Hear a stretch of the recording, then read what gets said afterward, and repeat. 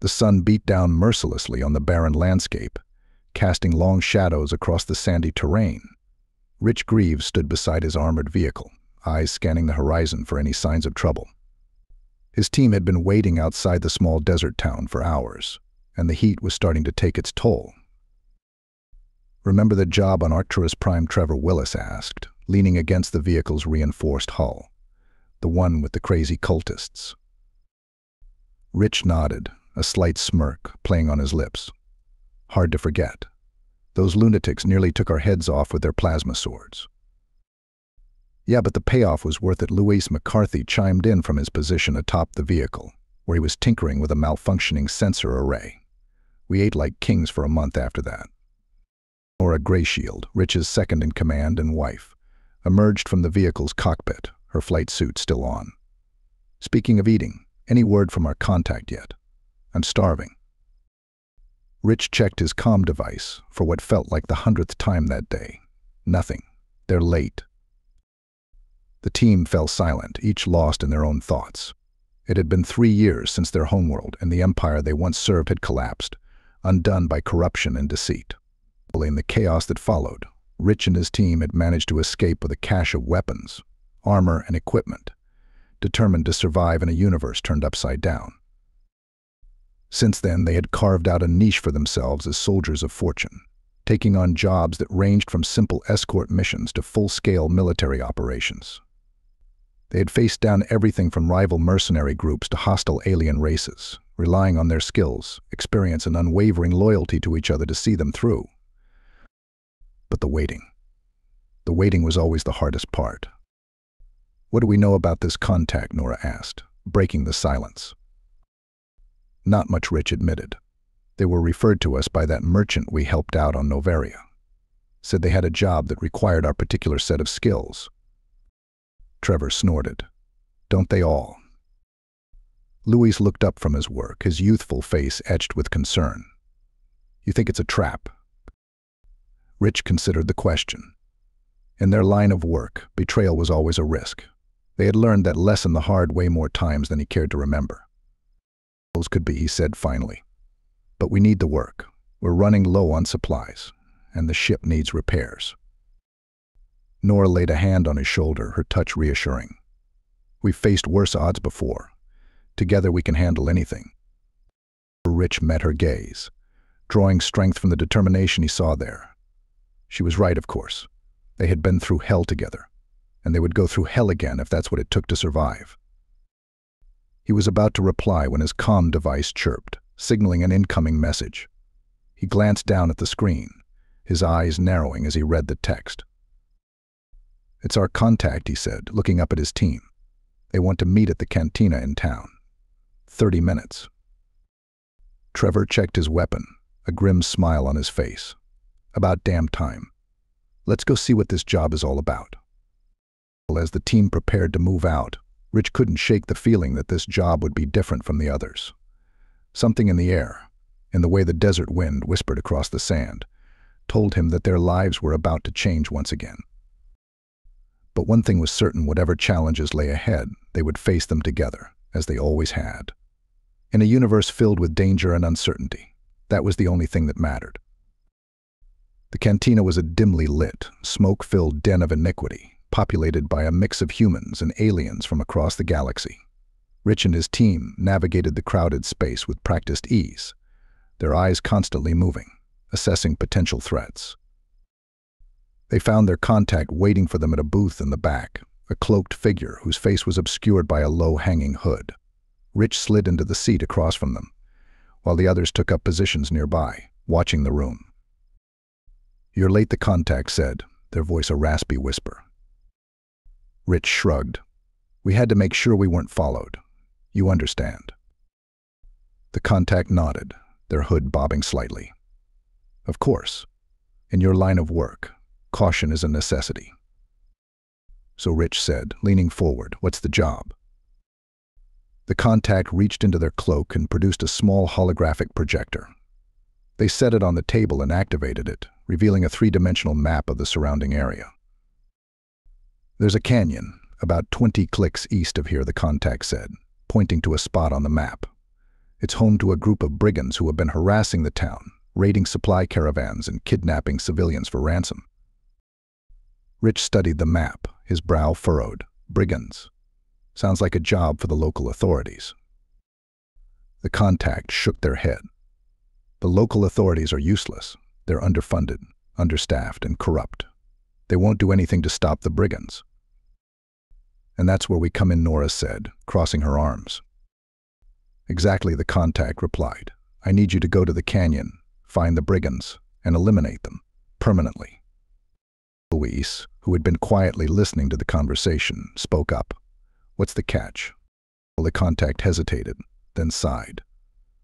The canyon is home to an old mining complex. The tunnels run deep and are like a maze. The brigands use them to hide and store their stolen goods. Trevor cursed under his breath. A maze of tunnels? That's going to make things a lot more complicated. Rich held up a hand, silencing him. We've dealt with worse. What's the pay? The contact named a figure that made even Rich's eyebrows raise. Half now, half when the job's done. Rich glanced at his team, gauging their reactions. They all nodded almost imperceptibly.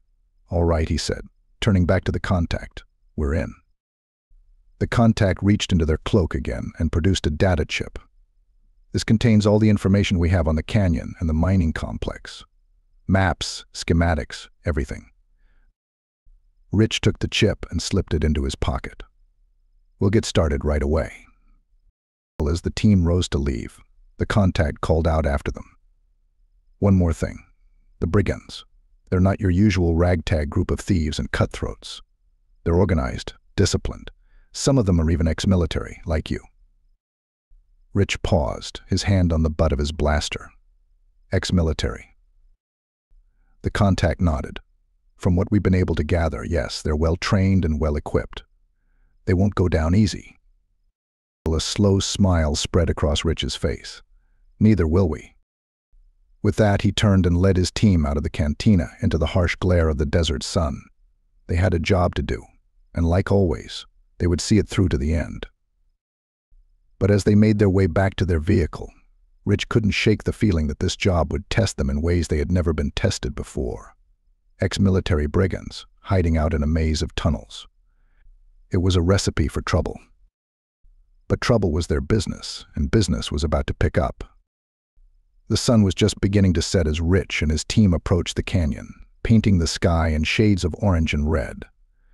They had spent the last few hours studying the maps and schematics provided by their contact, familiarizing themselves with the terrain and the layout of the mining complex. Now, as they stood on the edge of the canyon, looking down into the shadows below, they knew that the real work was about to begin. All right, Rich said, turning to face his team. Here's the plan. We'll split up into two groups.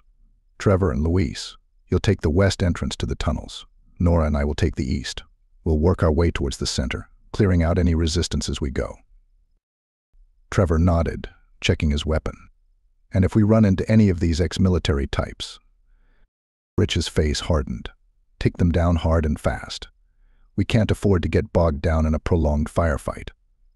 Luis, who had been studying the schematics on his datapad, looked up. According to these maps, there's a large central chamber deep in the tunnels.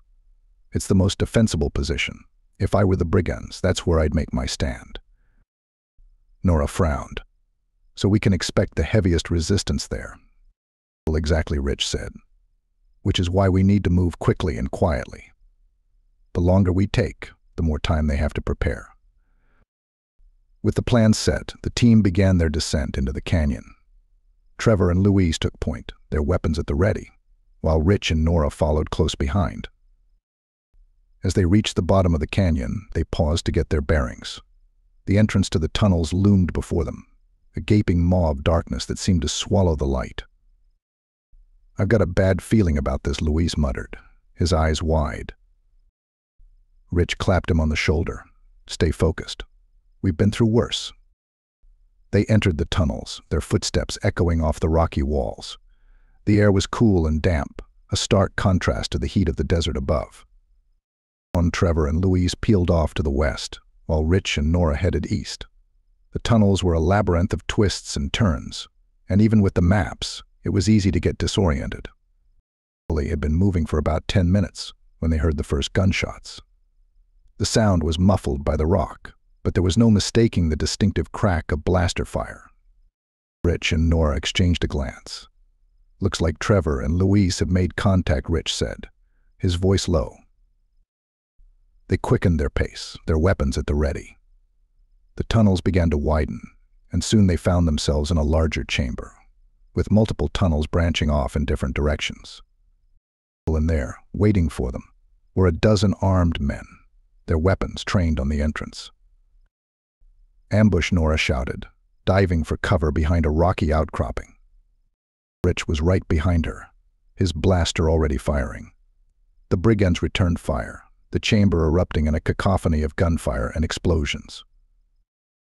They were outnumbered and outgunned, but Rich and Nora were no strangers to long odds. They had been fighting side by side for years, and they moved like a well-oiled machine. Rich laid down covering fire while Nora flanked the brigands, picking them off one by one with precise shots. The air grew thick with the smell of ozone and burning flesh. Just as it seemed they might be gaining the upper hand, reinforcements arrived from one of the other tunnels. Heavily armed and armored, they bore down on Rich and Nora's position with relentless determination. "We need to fall back," Rich shouted over the din of battle. "Regroup with Trevor and Louise." But even as he spoke, he knew it was easier said than done. The brigands had them pinned down, and with each passing moment, their chances of escape grew slimmer. As the battle raged on, Rich couldn't help but wonder if this job would be their last. But he pushed the thought aside, focusing instead on the fight at hand. They had a job to do, and they would see it through, no matter the cost. In a universe filled with danger and uncertainty, that was all they could do. The firefight in the chamber was intense, with blaster bolts ricocheting off the rocky walls and the air thick with the acrid smell of smoke. Rich and Nora were holding their own, but the arrival of the heavily armed reinforcements had tipped the scales against them. "We can't stay here," Nora shouted, ducking behind cover to reload her blaster. "We're too exposed."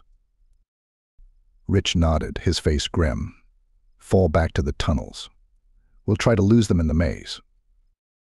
They began to retreat, laying down covering fire as they went. The brigands pursued, their numbers allowing them to keep up the pressure. As they fled through the twisting tunnels, Rich's calm crackled to life. "Boss, you there?" It was Trevor, his voice strained. "We're here," Rich replied, panting heavily as he ran. "We ran into some trouble.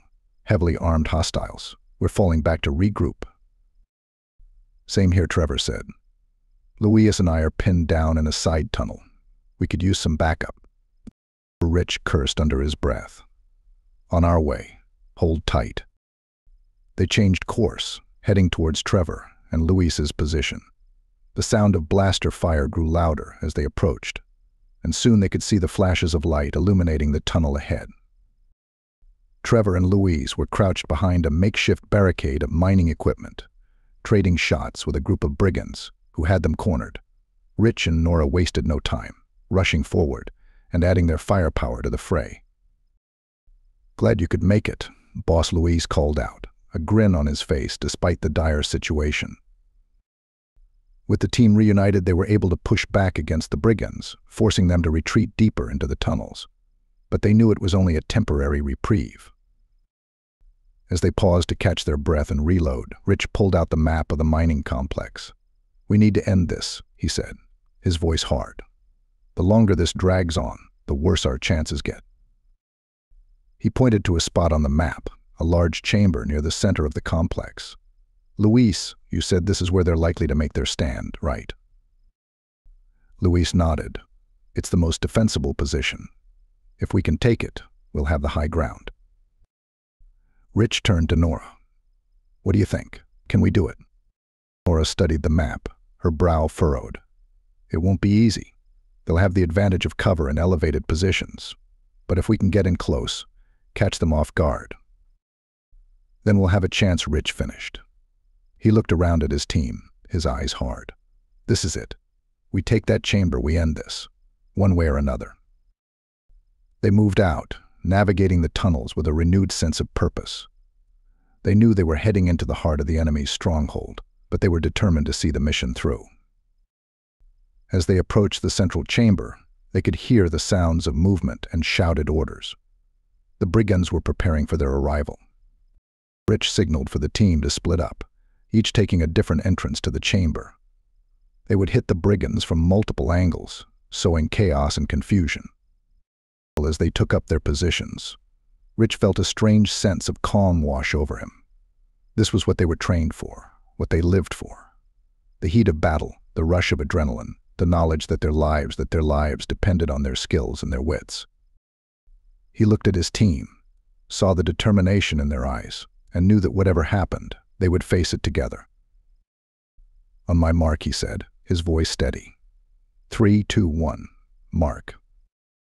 They burst into the chamber, blasters firing, and all hell broke loose. The battle for the mining complex had begun, and only one side would emerge victorious. The central chamber was a maelstrom of blaster fire and explosions as Rich and his team stormed in from multiple angles. The brigands, caught off guard by the sudden assault, scrambled to defend their positions. Rich charged forward, his blaster spitting hot plasma as he dodged and weaved through the chaos. He could see Nora on the other side of the chamber, her face a mask of concentration as she picked off targets with ruthless efficiency. Trevor and Louise were in the thick of it, their weapons blazing as they pushed towards the center of the room. The brigands were putting up a fierce fight, but the team's training and experience were beginning to tell. Suddenly, a blast caught Rich in the shoulder, spinning him around and sending him sprawling to the ground. He rolled behind a piece of mining equipment, his arm numb and his vision blurry. Rich Nora's voice crackled over the comm. "Are you all right?" "I'm hit," he grunted, trying to shake off the pain. "But I'll live. Keep pushing." He hauled himself back to his feet, his injured arm hanging uselessly at his side. He switched his blaster to his offhand and rejoined the fray, determined not to let his team down. The fighting was intense, with neither side giving an inch. The brigands were well-trained and well-equipped, just as the contact had warned, but Rich and his team were better. Slowly, inexorably, they began to gain ground, pushing the brigands back towards the far end of the chamber. The enemy's fire began to slacken as their numbers dwindled, and Rich could sense victory within their grasp. And then, just as it seemed the battle was won, a new figure emerged from the shadows. He was tall and broad-shouldered, with a scarred face and cold, calculating eyes. He carried a heavy blaster rifle and wore the insignia of a military officer. "Well," he said, his voice a low growl. "What do we have here? A bunch of washed-up mercenaries trying to play hero." Rich stepped forward, his blaster leveled at the man's chest.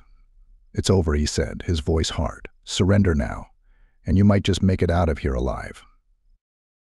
The man laughed, a harsh, grating sound. "Surrender? To the likes of you? I think not." He raised his rifle and fired, the shot missing Rich's head by inches. The team scattered, seeking cover as the man advanced, his weapon spitting death.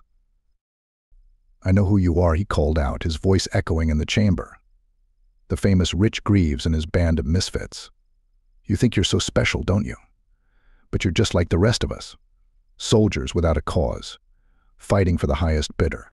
Rich gritted his teeth, the man's words hitting closer to home than he cared to admit. "We're nothing like you," he shouted back. "We have honor, a code. You're just a common criminal." The man laughed again. "Honor? Code? There's no such thing in this galaxy. There's only survival, and the strong taking what they want from the weak." He advanced, his rifle blazing, and the team was forced to fall back. They were running out of room, running out of options.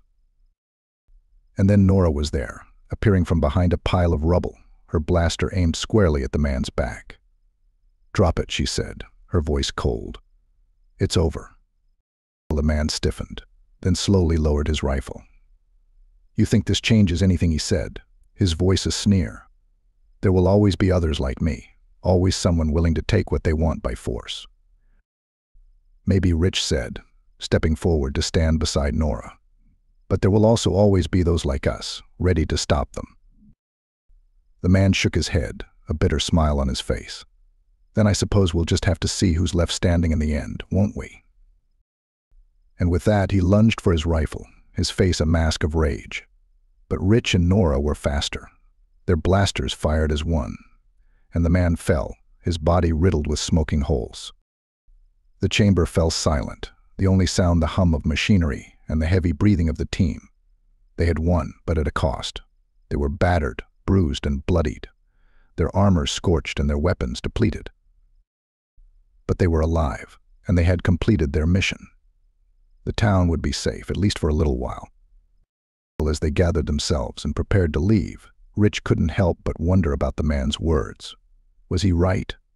Were they just soldiers without a cause, fighting for the highest bidder? He looked at his team, saw the loyalty and determination in their eyes, and knew that it wasn't true. They fought for something greater than themselves, for a code of honor that set them apart from the criminals and the mercenaries. They were protectors, guardians of the innocent in a galaxy that needed them more than ever. And as long as there were those who would prey on the weak, they would be there to stop them. It was who they were, and it was what they would always be. Soldiers, yes, but soldiers with a cause, a purpose. And that made all the difference in the universe. The journey back to the town was a somber one, as the weight of the battle and the lives lost hung heavy on the team's minds. They had emerged victorious, but the cost had been high, both physically and emotionally. Rich's shoulder throbbed with every step, a constant reminder of how close he had come to death. But he pushed the pain aside, focusing instead on the task at hand. As they entered the town, they were greeted by a crowd of cheering locals, their faces alight with joy and relief. The news of the brigands' defeat had spread quickly, and the townspeople had come out to welcome their saviors. Rich and his team waved and nodded, acknowledging the gratitude, but their hearts weren't in it. They were tired, battered, and in need of rest and healing. They made their way to the contact's location, a small, nondescript building on the outskirts of town. As they entered, the contact emerged from the shadows, their face hidden beneath a hood. "It's done," Rich said, his voice weary. "The brigands are dead, and the town is safe." The contact nodded, reaching into their cloak and withdrawing a small pouch. They tossed it to Rich, who caught it with his good hand. "Hold your payment." As agreed, the contact said, their voice a raspy whisper. "You have done well." Rich opened the pouch, his eyes widening at the sight of the gleaming credits within. It was a substantial sum, enough to keep the team going for months. But as he looked at the money, he couldn't help but feel a sense of unease. The man's words from the battle still echoed in his mind, taunting him with doubts and questions. "Tell me something," he said, looking up at the contact. The brigands' leader, he said there would always be others like him, that there would always be those willing to take what they want by force. Is he right? The contact was silent for a long moment, then sighed. In a galaxy as vast and lawless as ours, there will always be those who prey on the weak. It is an unfortunate truth, but a truth nonetheless. Rich nodded, his face grim. "And what about us? Are we just fighting a losing battle, trying to stem the tide of violence and chaos?" The contact shook their head. "No, you are not. You and your team, you are a beacon of hope in a dark galaxy. You show that there are still those willing to stand up for what is right, to protect the innocent and defend the weak." Rich looked at his team, saw the determination and resolve in their eyes, and knew that the contact was right. They were more than just soldiers, more than just mercenaries. They were guardians, protectors of the light in a galaxy consumed by darkness. And as long as they stood together, as long as they held true to their code and their honor, they would never be defeated. "Thank you," Rich said, his voice thick with emotion. "For the payment, and for the reminder of why we do what we do." The contact nodded, then turned to leave. "Until the next time, Rich grieves. May the stars guide your path." As the team left the building and headed back to their ship, Rich couldn't help but feel a sense of renewed purpose. The battle had been hard, and the losses had been heavy, but they had made a difference. They had saved lives, protected the innocent, and struck a blow against the forces of darkness. And as long as there were those in need of their help, they would continue to do so, no matter the cost. For they were soldiers, yes, but soldiers with a cause, a purpose, and in a galaxy filled with danger and uncertainty, that was the most important thing of all. As they boarded their ship and prepared to depart, Rich looked out at the stars, a small smile on his face. The galaxy was vast and dangerous, but as long as he had his team, as long as they stood together, they could face anything. And that was a comforting thought indeed. The team sat in the common room of their ship, nursing their wounds and their drinks. They had left the desert planet behind, the memories of the battle still fresh in their minds. Rich sat at the head of the table, his injured arm in a sling, his face pensive. "We did good back there," he said, looking around at his team. "But it was too close. We need to be better, faster, stronger." Nora nodded, her face grim. "We're not getting any younger, Rich, and the galaxy's not getting any safer. We need to start thinking about the future." Luis looked up from his datapad, his eyebrows raised. "What do you mean? Like retirement?" Trevor snorted. "Retirement? In our line of work, we'll be lucky if we live long enough to see gray hair." Rich shook his head. "No, not retirement. But Nora's right. We need to start thinking long-term. Building something that will last, something that will make a difference." He leaned forward, his eyes intense. "I've been thinking, what if we used our skills, our resources, to start a new kind of organization? One dedicated to helping those in need, to fighting injustice and corruption wherever we find it." Nora's eyes widened. "You mean like a mercenary company with a conscience?" Rich nodded. "Exactly. We've seen firsthand how much suffering there is in the galaxy, how many people are in need of help. What if we could be that help?" Luis frowned. "But how would we fund something like that? Mercenary work isn't exactly known for its steady paychecks." Rich smiled. "That's where our reputation comes in.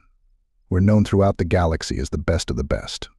If we put the word out that we're looking for clients, but only those with a just cause, I'm betting we'd have no shortage of work." Trevor leaned back in his chair, a slow grin spreading across his face. "I like it. A chance to put our skills to good use and still get paid? Count me in." Nora nodded, her eyes shining. "Me too. It's time we started fighting for something bigger than just ourselves." Luis hesitated, then sighed. "All right, I'm in too, but I'm going to need a bigger budget for equipment. If we're going to be the galaxy's protectors, we're going to need the best gear credits can buy." Rich clapped him on the shoulder, wincing as the movement jostled his injured arm. "You'll have it. Whatever you need, we'll make it happen." He looked around at his team, his family, and felt a swell of pride. They had been through so much together, had faced death and darkness and come out stronger for it. And now they were embarking on a new chapter in their lives, one that would test them in ways they had never been tested before. But he knew that together they could face anything. "All right," he said, his voice filled with determination. "Let's get to work. We have a galaxy to save." As the team dispersed to their various tasks, Rich couldn't help but feel a sense of excitement. The future was uncertain, but it was also filled with possibility. They were no longer just soldiers, no longer just mercenaries. They were something more, something greater. They were the guardians of the galaxy, the protectors of the innocent. And as long as they stood together, as long as they held true to their code and their honor, they would never be defeated. The stars stretched out before them, a vast expanse of wonder and danger, and as their ship hurtled through the void, Rich knew that whatever challenges lay ahead, they would face them head-on, together. For they were a team, a family, and in a galaxy filled with darkness, that was the most powerful thing of all. I hope you enjoyed this installment in the Remnant Angels series. If you did, be sure to give it a like and subscribe too. Keep an eye out for the next video in this series.